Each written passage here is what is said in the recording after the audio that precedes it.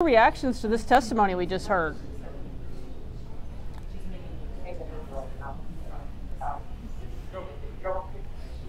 So what we heard from this witness this morning was quite compelling. He used language that you wouldn't normally expect a witness to use. The two quotes that I look at are, one, "This is crazy," and then two, "absolute craziness," when describing what was occurring in this investigation. So to just give a quick summary, essentially Mr. Paul had come to the AG's office asking for an investigation of federal officers. The data that he brought was metadata from a couple of files. The AG's office had done extensive investigation on it, looked at it, had their own forensic examiners look at it, but in the end could not find any evidence that there was any impropriety on the part of the federal investigators. So Ken Paxton at this point says, well, I agree with you, this investigation should be closed, but apparently what happened was he went back and said, well, we're going to hire outside counsel on taxpayer money to end up doing further investigations on this, even though we haven't found anything ourselves. So I can see why Mr. Penley says that this is highly unusual, using the word "this is crazy," or the phrase "this is crazy," because it would be absolutely insane for the AG's office to continue investigation even after something like this occurred. Wouldn't you agree, Josh? And Josh, you know Mark Penley, right? Correct. I've worked with him over the last few months. He is an assistant district attorney now in Dallas. A lot of my practice revolves around cases in Dallas. There isn't a more honorable man. Defense is going to have a hard time making any points or any headway with him and his veracity, especially how descriptive he is on some of the situations that Attorney General Paxton was trying to have him do. For instance, you're talking about, if you think about it, an individual who is ex-military, worked in a big civil firm, assistant attorney general, assistant U.S. attorney, a DA, church-going man, family man, and then you're trying to get him to investigate federal magistrate judges, U.S. attorneys, U.S. prosecutors, rangers, anybody who had any dealing with the Nate Paul case, which, as he said, is crazy. And listening to his testimony, it is crazy. It makes no sense. And obviously, well, in the testimony here is all very similar in terms of just how crazy this is. Well, you're having Attorney General Paxton, is having his assistant Attorney General Mark Penley investigate the people who are investigating Attorney General Paxton's friend Nate Paul.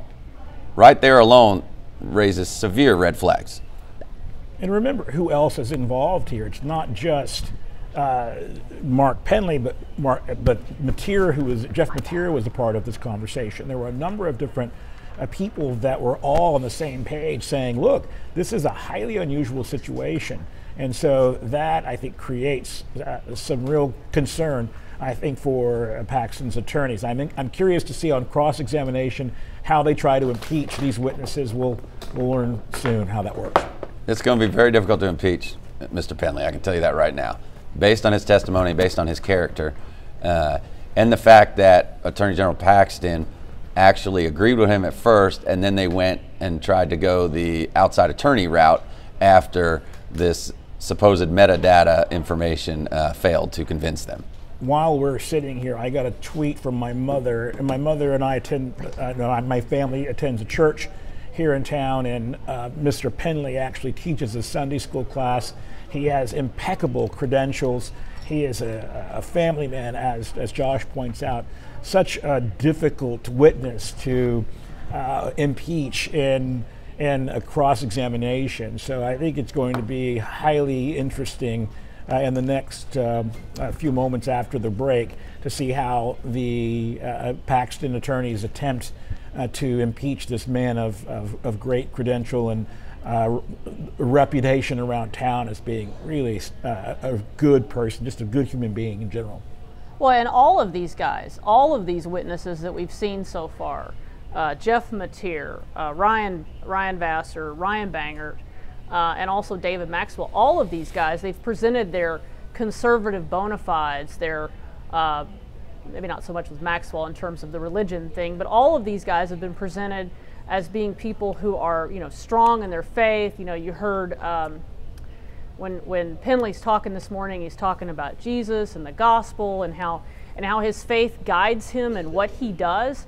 I mean, how does Ken Paxton's team impeach somebody like this? I'm looking at the Twitter feeds from a number of people that are supporting Ken Paxton on the outside. So this is people like Director Rinaldi, who's the chairman of the Texas GOP. It looks like the argument that they're making is that in this instance you have A.G. Paxton, who is a champion of local government and Texas government fighting against the strong arm of the feds. He's just using unorthodox techniques to fight back against what appears to be a very devious-minded federal government. You've got federal officers and federal judges who clearly have their thumb on Texas to oppress Texans, and this is what was happening to Mr. Paul. And A.G. Paxton was only trying to help a Texan, and in this instance he had to go and use different techniques, and because he knew that what was happening it was on such a grand scale that he had to do something that was unusual, and that's why he brought in outside counsel. So that's the argument they're using. Obviously, I'm not sure how. But based on no evidence. Well, certainly. Well, I think the initial question is, where was the data? Where was the information? Where was the evidence in connection with this claim that the feds were doing this horrible thing? I mean, here's what he said that they did. They had a warrant, and the warrant was for drugs and guns and all kinds of criminal activity.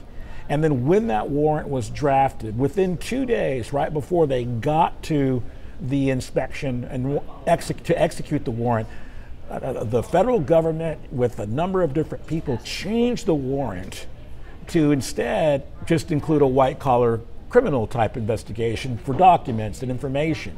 I mean, imagine what you're saying about the federal government that would do this, right? They have this warrant and they change the warrant, and everybody was in cahoots doing this. The judge, the magistrate, and the two federal agents that were executing the warrant would all have to be on the same page to make these changes and then keep it quiet, all because they wanted to attack this poor Mr. Paul, who's just a hardworking, real estate executive, or commercial real estate executive in Austin, Texas. So the whole government is going to go against him, and so A.G. Paxton, being the champion of the small little man, of course, is going to protect him, and that's the argument that they're trying to make. I just don't think it's going to hold up, and I think senators are going to have a difficult time swallowing that line as we see it, as it plays out at the next stage of the trial.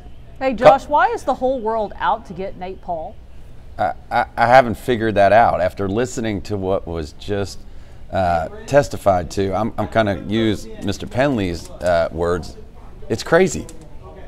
It is absolutely crazy, as Jason just said, that all these federal agencies are conspiring together to get Nate Paul. And why Nate Paul? I don't understand it. A couple of things. One, I wish Rusty Hardin would have asked what this supposed metadata was. Obviously, it wasn't anything that was acceptable to any of the attorney generals, that it showed that there was any problems in the case. But I wish they would have said what that is. However, to get a federal magistrate, U.S. attorneys, FBI agents, and everybody else involved just after Nate Paul is nuts. Frankly, legally and factually, it's not there, and it's not going to be there. And I think every senator who is actually listening to this will see that. Whether they will vote, whether the 9 will vote to impeach, that's a different question. That goes back to what you said earlier, why they were going to go through his beliefs and his political parties and how he was raised. And I think they're trying to relate him as a very strong conservative Republican and to get the 9 Republican senators to come on board as well. That's interesting. I can't say who just sent me this text, but somebody just texted me that Mark Penley is the real deal, a total saint. That this person's neither Republican or Democrat, but says that Mark Penley is everything good about humanity, and he says, I am skeptical of everyone, all in caps, but not Mark. I mean, this is pretty high praise. Tanya, I got a text message during the testimony from a assistant district attorney in Dallas who I've worked with for about 15 years. When I was there, it said, FYI, Mark Penley is the office next to mine. I've never met a more honest, forthright man. Wow. I mean, it just tells you something about this guy. And I know people that also know him in addition to you, Josh, and they all, to a person, just say how honorable he is. And they just, and what I don't understand is, you would have to believe that that Ryan Vassar, Ryan Bangert, Jeff Mateer, David Maxwell, Mark Penley, and then a couple of the others, Blake Brickman and others, that they all got together for some unknown reason and decided to conspire against their boss and do a coup. Because that seems to be the side from Paxton's side. Is they just didn't want to investigate these allegations, so they decided to do a coup against their boss. Can anybody explain why they would want to do that?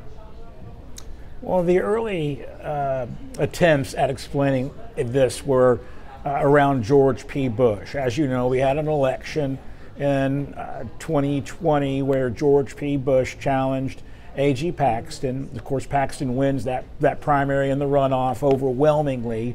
And so the belief was that this was a way for the Bush people and people who were more centrist and Chamber of Commerce Republicans were going to take back this office, and they were going to use these rogue people within the office of the Attorney General to make sure that someone who was strongly MAGA like A.G. Paxton would be taken out, and then the replacement of that individual would be someone like George P. Bush. That was the early argument that was made. It's faulty for a number of reasons. One, the Bush team and the Bush campaign, they lost that election. So that would mean that the governor of Texas would have to appoint someone who lost that election.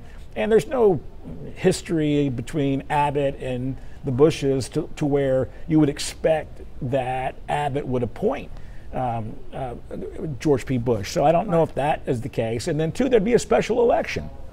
So even if you had an interim AG, there would be a special election that would ultimately determine who that AG would be. So I just don't think that's a very good argument that they're making. Again, if you're looking at what the people on the outside looking in who support A.G. Paxton are saying, it's, this is driven by a rhino, they use the word rhino, Republican in name only, Speaker of the House over at the House.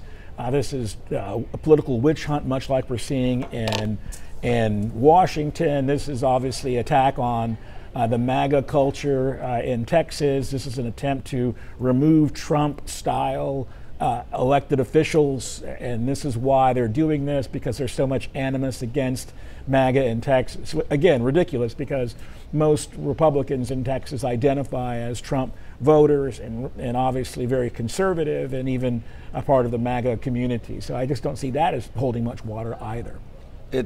Tanya, it's any reasonable, rational person listening to these witnesses will have to come to the conclusion that Paxton did what these people said. The question is, will politics render the verdict, or will the facts of the impeachment inquiry render the verdict? And I think that's what's going to end up happening, is you're going to have these Republican senators, whether they can get 9, are they going to go based on the evidence, or are they going to go based on the politics? And that's what we're all here to see. It's that's the jump ball. It's a great point. It's a great point that Josh is making. Having been an elected official in the House of Representatives, I know that going back home and starting to talk to the Republican Women's Club and the executive committees of the Republican Party in my community, in my district, it would be very difficult to explain the behavior of an AG that's engaged in this kind of corruption, right? I mean, you're talking not about something as esoteric as securities laws and white-collar crime. You're talking about infidelity, and you're talking about having a political donor pay for the remodeling of your kitchen.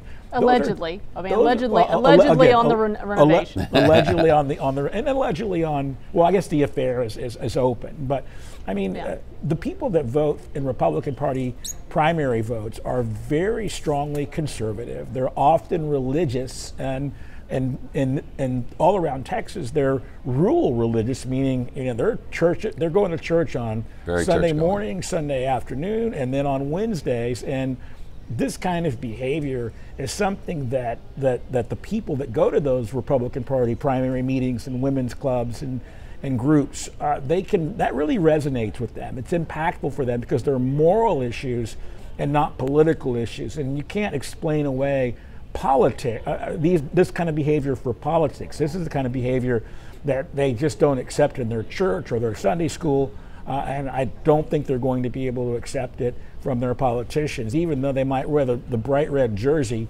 I think these kinds of issues are just the bridge too far for the average Republican, and so I think the senators that want to vote against impeachment or against, in this instance, having him expelled, are going to have a lot of explaining to do with those groups if they decide to choose politics over what's truly what's happening. Let's talk about that third meeting. So they have the first two meetings. The first meeting's with David Maxwell, and then you have the second meeting with Nate Paul, Penley, and of course Paul and his attorney. But then we have this third meeting. And, everybody thinks, or, Penley and them and Maxwell think that when they come into this meeting that Ken Paxton's going to back them up and agree that we're not going to keep investigating or, keep looking into this because there's nothing to see here. We haven't found anything. And Penley says that when they inform Paul that they're done, at that point, he basically says that Mr. Paul acted like we didn't know who the real boss was. How stunning a statement is to you guys? Shocking. I mean, you have a citizen who's under federal investigation, and then you have an attorney general who's supposedly backing his colleagues, and then they go in the room, and everything flips, and the subject of the investigation seems to think he's in charge of the entire room. And Mark Penley, and I know him personally, I've dealt with him personally, I can only imagine what was going through his head and his heart at the time, because he's sitting there thinking his boss is going to back him, and the next minute he finds out no, and he knows that his boss flipped on him, and then he knows that this subject of the investigation is the one who thinks he's in charge of the entire meeting. Remember, 2 days before, Penley and A.G. Paxton are in the hallway. Paxton asks how the investigation is going. The forensic authorities have already gone through the data. Penley informs him, "Look, we just don't have the data. It's not there. The approach that Mr. Paul had asked for isn't yielding any information. We're going to close the investigation." Paxton at that point says, "Understood. I agree. Why don't you tell him at a meeting?" That's when they call this separate meeting. So they go into the separate meeting, and as Josh points out, once Penley tells him what they found and that this is not going to continue, the investigation is stopped, Paul immediately throws a fit, right? And he, in the words that Penley used, he bows up his chest, right? He's showing who the alpha is in the room, even though A.G. Paxton is in the room. Paxton also plays along with that. He's angry. He's showing anger that this is not going in the direction that Penley or that Mr. Paul would like, and so he's almost taking like second chair to first chair Paul in this meeting. I mean, how astounding would that be to someone like Penley, who had thought he was going into the room to get the support of his boss and was just going to simply relay information about closing an investigation, and then to be attacked not only by a citizen who you're presumably working for, but also the AG. He just must have been in his mind like thinking, this is so surreal. I mean, what is going on here? And so obviously quite flummoxed, AG Paxton leaves the meeting is no longer productive, so they close the meeting. And again, I'm guessing at this point, Penley's thinking to himself, okay, so it's over. That was painful, but at least now this chapter's been closed. And then to find out a few weeks later that no, it's not closed at all. In fact, AG Paxton's going to hire outside counsel to continue this investigation. I mean, just absolutely shocking. As a lawyer, I would be shocked by that. But imagine working for the people of Texas and having taken your oath of office, and then this is occurring before you. I mean, a man like Penley, who's such a careful and thoughtful kind of a straight arrow lawyer and a straight arrow. Imagine the angst he must have felt by hearing what was happening and what he was being asked to do in the face of this clear, overwhelming evidence that this situation should have been taken care of immediately by closing the investigation, and yet it didn't. Jason, how about the fact that he thinks he's going into this meeting, everything's going to be great, and 3/4 of the way through the meeting, when everybody bows up, his boss just leaves the meeting. Think about that. I mean, everyone's yelling at Mark. Everyone's bowing up at Mark. They're getting all mad, and the Attorney General says, "I'm out of here. Yeah, see ya." I'm out. I mean, think about that. It's pretty crazy, guys. We're going to dip back in. Lieutenant Governor Dan Patrick's back on the dais.